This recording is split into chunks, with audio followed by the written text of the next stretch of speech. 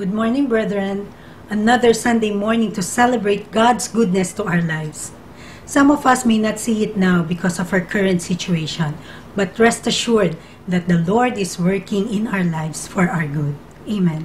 I would like to invite you to open your Bibles with me in Psalm 25. Let's read this passage from verse 1 to 7 and let's make it our prayer today. To you, O Lord, I lift up my soul. In you I trust, O my God. Do not let me be put to shame, nor let my enemies triumph over me. No one whose hope is in you will ever be put to shame, but they will put shame who are treacherous without excuse. Show me your way, O Lord. Teach me your paths. Guide me in your truth and teach me, for you are God, my Savior, and my hope is in you all day long. Remember, O Lord, your great mercy and love, for they are from old. Remember not my sin of my youth, and my rebellious ways, according to your love. Remember me, for you are good, O Lord. Hallelujah. Thank you, Jesus.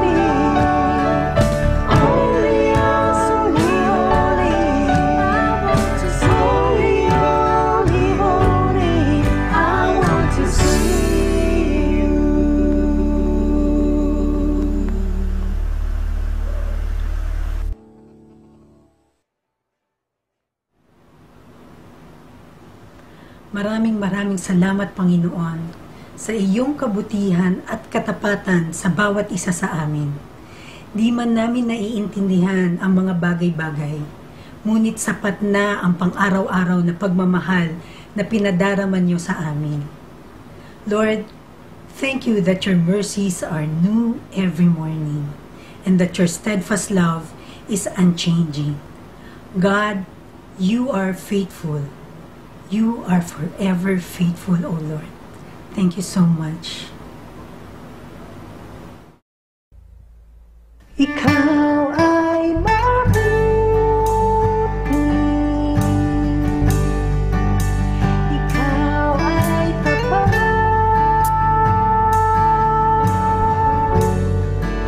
Sa'yo ang pag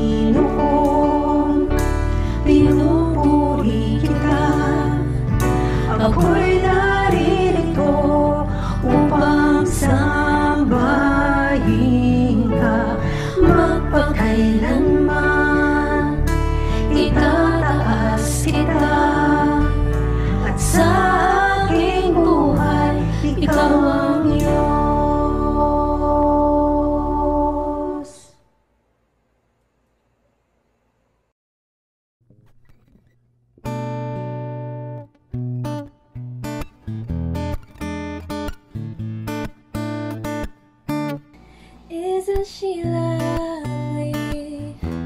Isn't she wonderful?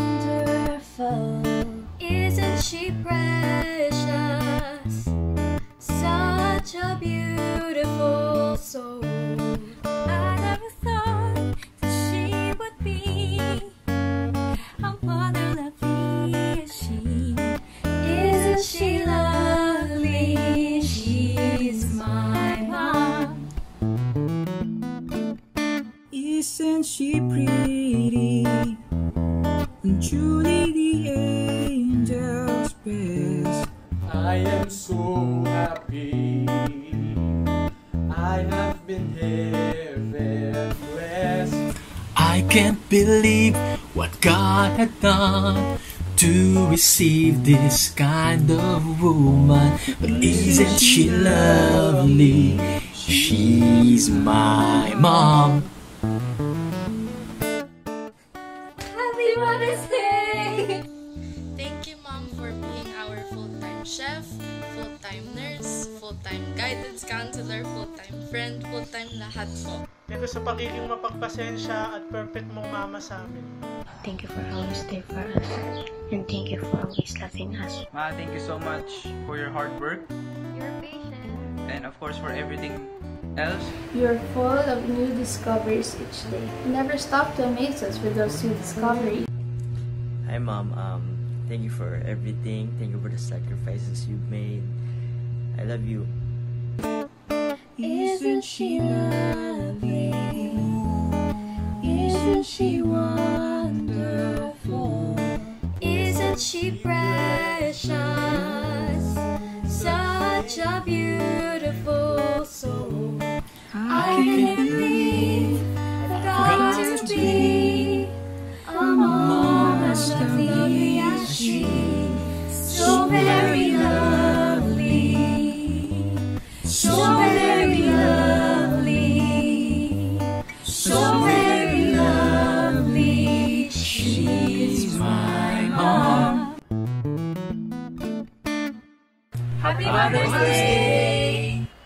Happy Mother's Day! Happy Mother's Day! I love you. We love you, Ma! All the mothers out there, we usually call them mommy, mom, mama, nanay, inay, nay, and mamshis. Happy Mother's Day. Let's all extend our hands and pray for our mothers. Our Abba Father, we praise and thank you for the gift of mothers. Thank you for their lives and the sacrifices they endure for their children and family.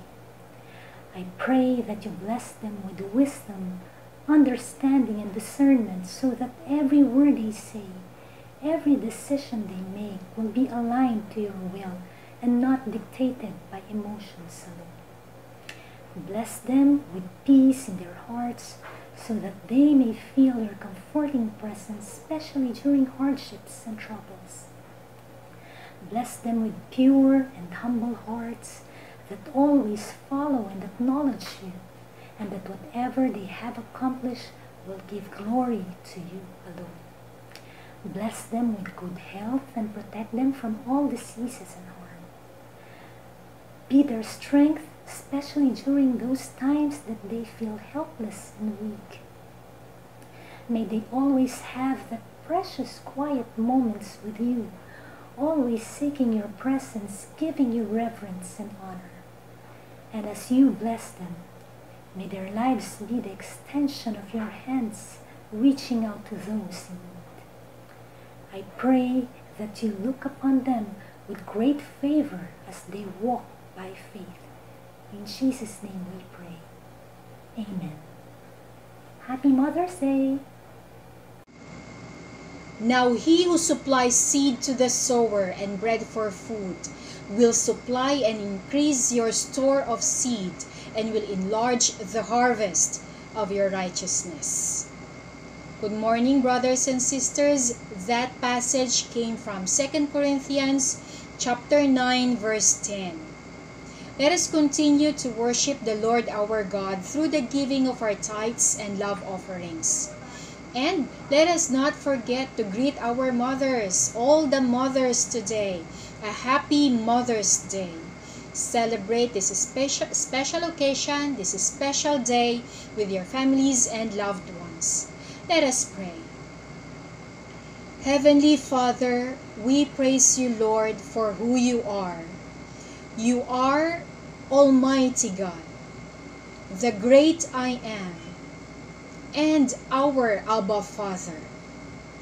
Lord, we thank you for your continuous protection and provision, O Lord God, for each and every one of us, O Lord. We pray, Lord, that our tithes and love offerings now may be like incense rising up to your throne.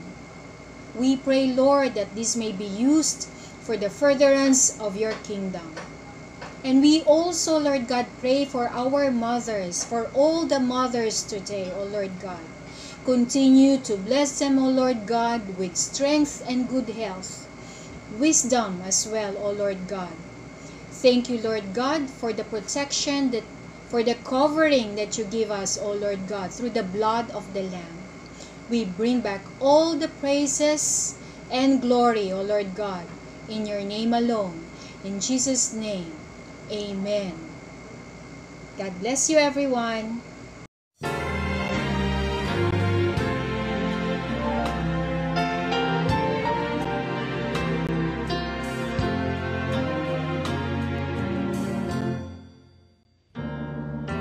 How many times must I prove how much I love you?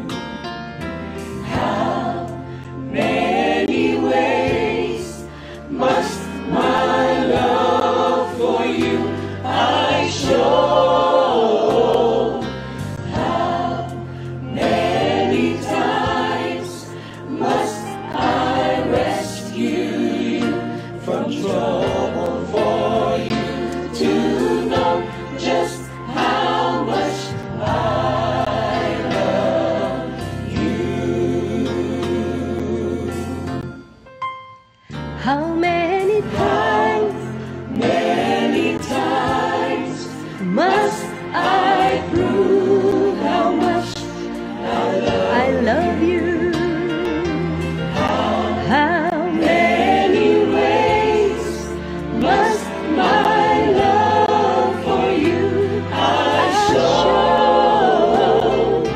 How many times must I rescue you from trouble for you to know just how much I love you?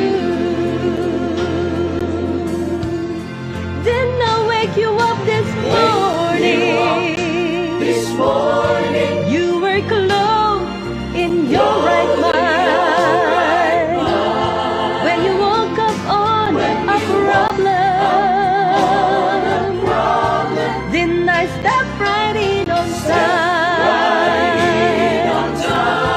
When you were weak, a long last journey, my angel carried you, for you would know just how much I love you.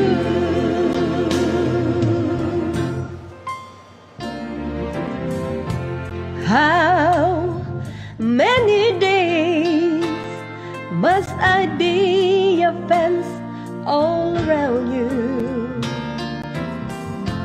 How many nights must I wipe your tears away? How many storms must I bring you safely through for you to know just how much I really love you?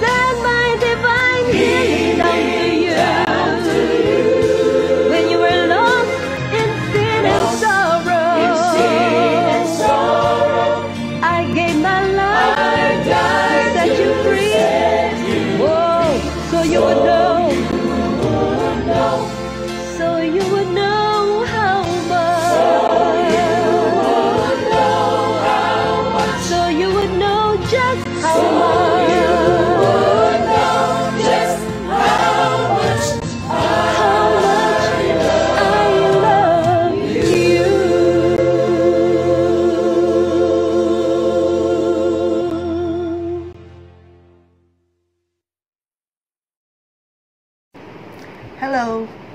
Blessed Mother's Day Sunday morning to you all who are listening. You know, though this pandemic may have forced us to connect safely only through these means, but let us look at this period of celebration as an opportunity to create new traditions and to stay connected while apart. And if you, like me, find it challenging to spend quality time online, but I still hope and pray that each one of you will nonetheless recognize that moment of destiny in your life, because who knows but that you may have come listening now for such a time like this. And that is precisely what I want to bring you this morning. That no matter the circumstances in your life, but when a particular opportunity arises to serve God, despite your situation, I hope and pray that you will find yourself still determined to do and answer God's call, just like Esther did. And that is our text this morning. If you can turn to the book of Esther in your Bible, chapter 4, verses 1 to 17. Esther 4, 1 to 17. When Mordecai learned all that had happened, he tore his clothes and put on sackcloth and ashes, and went out into the midst of the city. He cried out with a loud and bitter cry. He went as far as the front of the king's gate, for no one might enter the king's gate clothed with sackcloth. And in every province where the king's command and decree arrived, there was great mourning among the Jews, with fasting, weeping, and wailing, and many lay in sackcloth and ashes. So Esther's maids and eunuchs came and told her, and the queen was deeply distressed.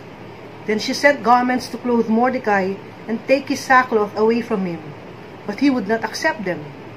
Then Esther called Hathash, one of the king's eunuchs, whom he had appointed to attend to her, and she gave him a command concerning Mordecai, to learn what and why this was. So Hathash went out to Mordecai in the city square that was in front of the king's gate. And Mordecai told him all that had happened to him, and the sum of money that Haman had promised to pay into the king's treasuries to destroy the Jews.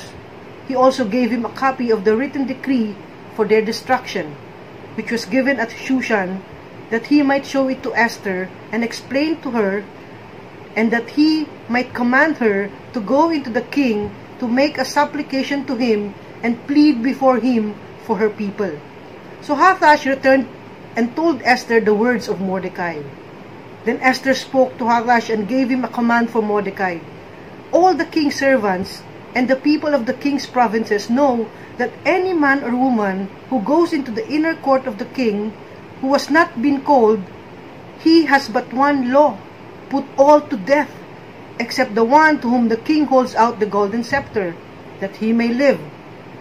Yet I myself have not been called to go into the king these 30 days. So they told Mordecai Esther's words. And Mordecai told them to answer Esther, "Do not think in your heart that you will escape in the king's palace any more than all the other Jews. For if you remain completely silent at this time, relief and deliverance will arise for the Jews from another place, but you and your father's house will perish. Yet who knows whether you have come to the kingdom for such a time as this?" Then Esther told them to reply to Mordecai, "Go gather all the Jews who are present in Shushan, and fast for me. Neither eat nor drink for 3 days, night or day. My maid and I will fast likewise. And so I will go to the king, which is against the law, and if I perish, I perish." So Mordecai went his way and did according to all that Esther had commanded. Let us pray. God of perfect peace, when everything in our life seems so messy, when uncertainties in the future had us on its grip and we are left anxious and worried, when our hearts are heavy and filled with sadness, even when nothing makes sense in our lives and we are weary and frustrated, guide us and help us, O Lord, to cast our cares on you, to direct our steps towards you, to get our lives firmly planted in your love.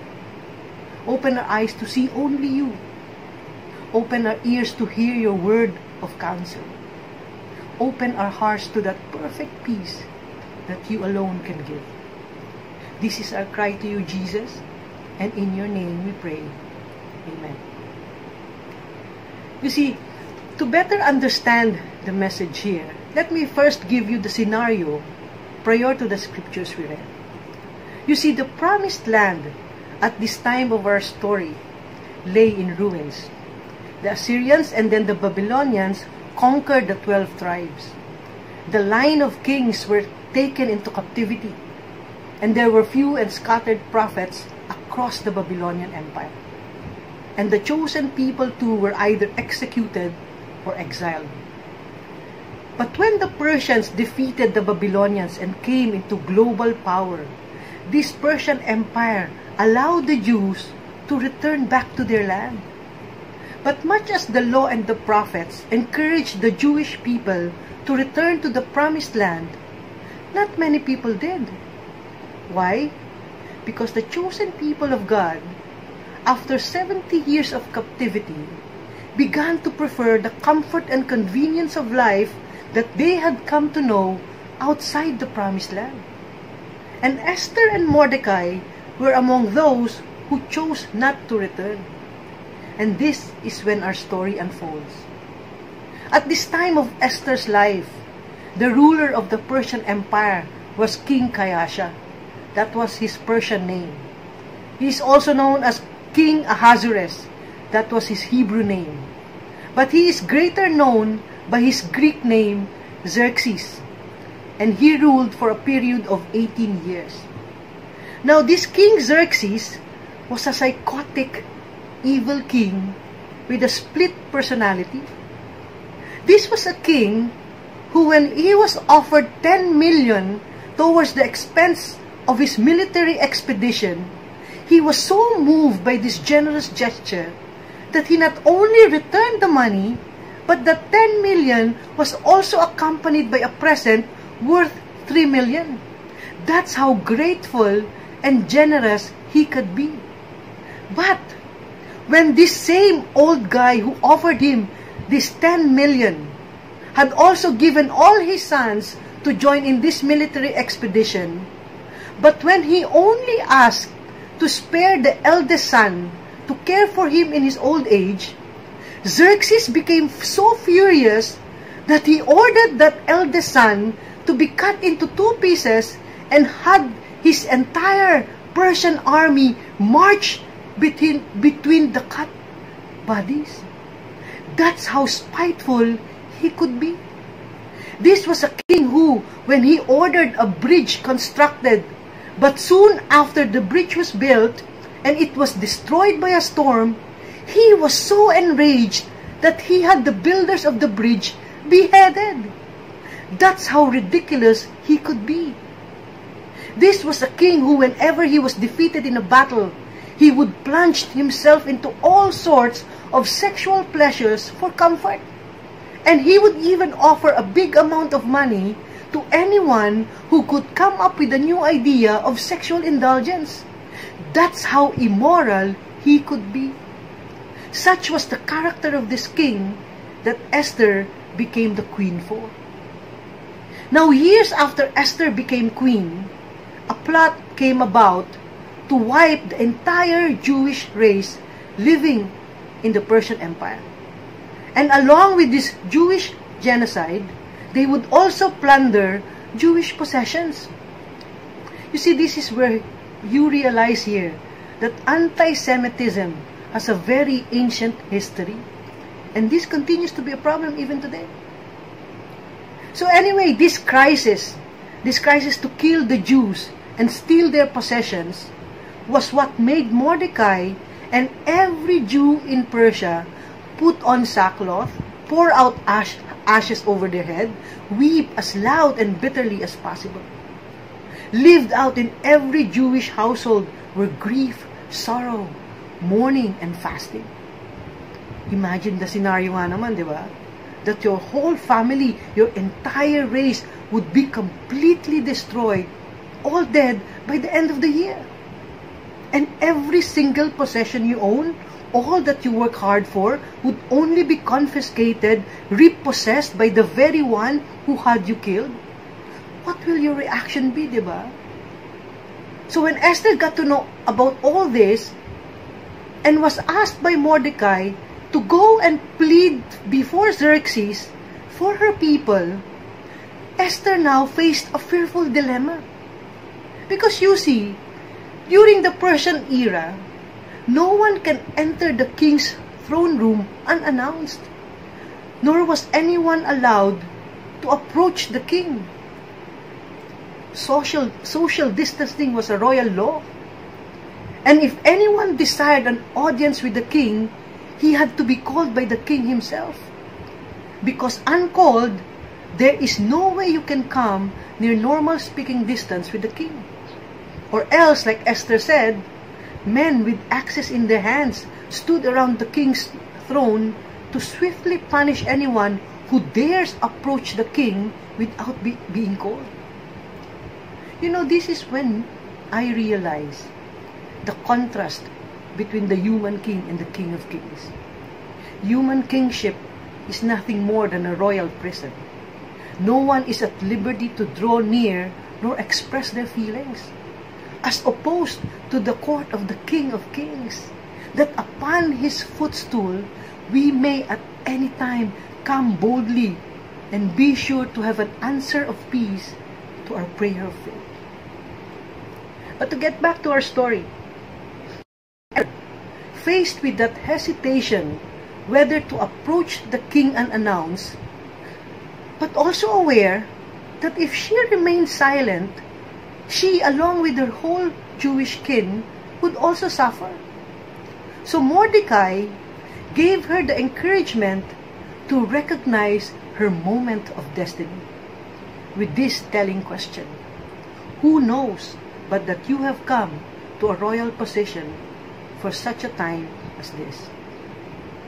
And Esther, at that moment, with only a brief silence of time to weigh Mordecai's counsel, with only a few moments to consider what Mordecai told her, but that was all she needed. She became determined to make a difference, no matter the personal consequences to her. And her words, "If I perish, I perish. If a guard drives a sword through my heart, I perish doing the right thing. If the king orders my execution, so be it." Wow.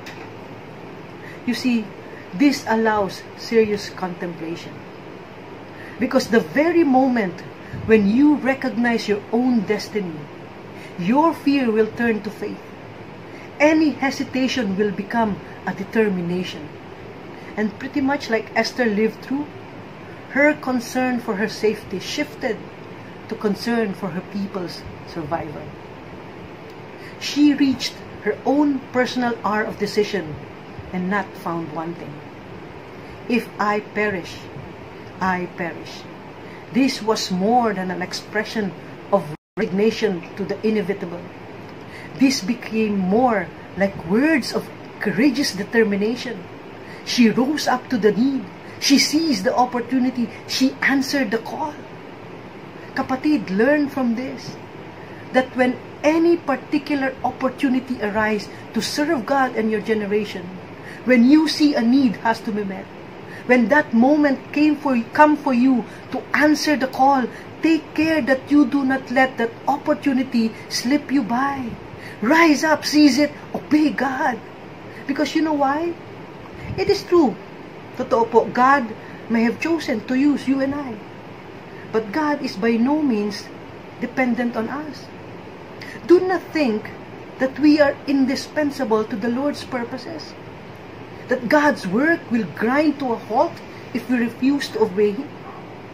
Our sovereign and mighty God will accomplish all His will with or without us. He will be heard and heeded even if we do not care to recognize Him, even if we choose to completely unacknowledge Him. He remains God, sovereign and almighty, and no one and nothing can obscure His will. Remember this, kapatid. God calls us not because He needs us, but because we need to find fulfillment in serving Him. Rise up, heed the call, obey God. and you will see His promises, His justice, His providence, and His purpose for you will shine brilliantly. If you must know, the story that began with the possible annihilation of God's people ended with Jewish preservation. When Esther entered the presence of Xerxes, Xerxes extended his scepter to Esther and gave her practically a blank check of requests. Give thought, kapatid, to the turn of events here. Esther and Mordecai, in the beginning of the story, seemed doomed to a fate of hopelessness, pawns to the demand of a pagan king. But towards the end, it is very moving to see Esther, who had every possible comfort given her, would prepare to risk everything so as to prevent the disaster that threatens God's chosen people. You know, without question, this story reveals that God possesses and exercises absolute power over all. That the finger of God is directing every details to bring about deliverance. That God is acting in providence for His people's well-being and protection. You see, in this story, there may be no obvious display of miraculous intervention. Yet the whole scenario, in all its ultimate meaning, was a mighty miracle in itself. The mighty miracle was evident in how the sovereign God engineers non-miraculous events to bring about His desired and determined outcome. And this miracle was made all the more miraculous simply because it achieved the destined outcome without the need for supernatural miracles. Are you making sense of what I'm saying? That though man may not feel God's presence, even if God may not be heard in the lips of the people He created other than in vain, but still, no person or detail of life escape God's control. God is always at work. He does not only rule over the major issues in our life, but He also uses the trivialities of our lives to accomplish His purposes.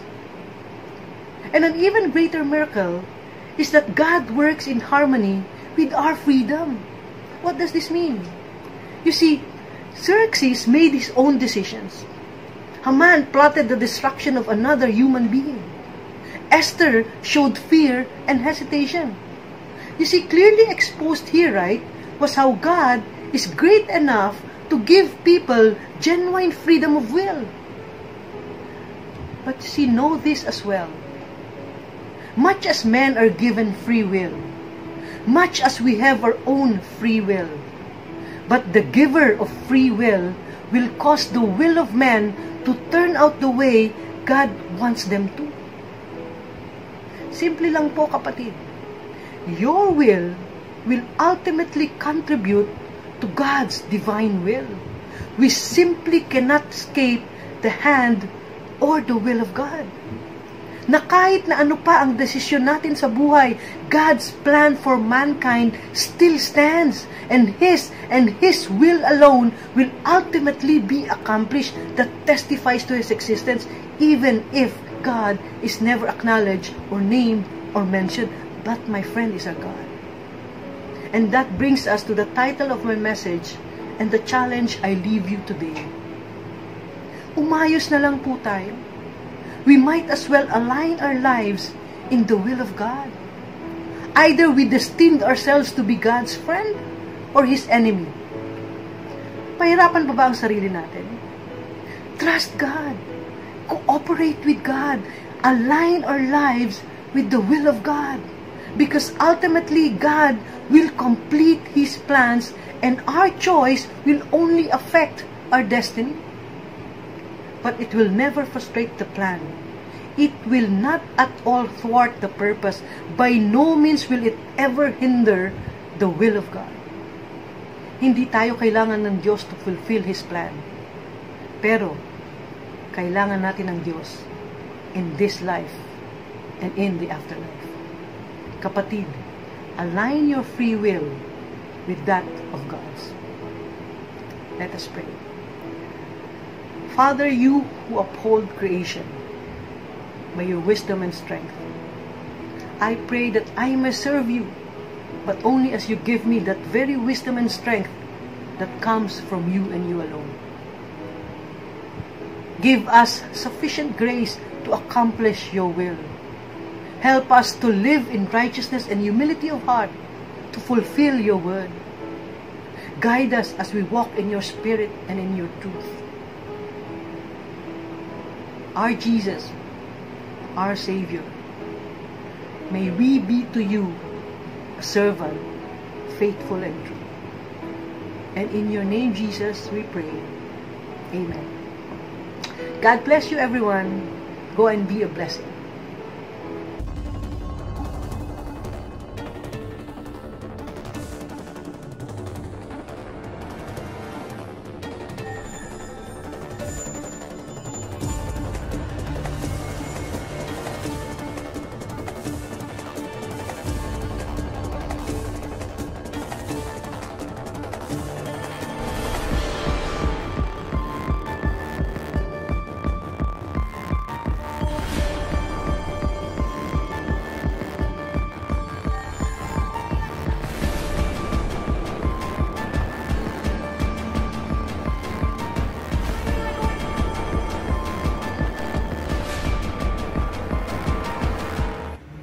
Hello everyone! We are inviting you to join us this coming May 7th as we kick off our May to June pastoral series entitled Unlocking the Parables, Short Stories of Jesus.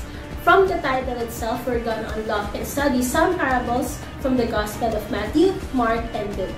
This is open to all ages every Friday at 7:30 p.m. so we hope you can all join us. Stay tuned to our page WWCF Young Adults Ministry for more updates. God bless and see you there!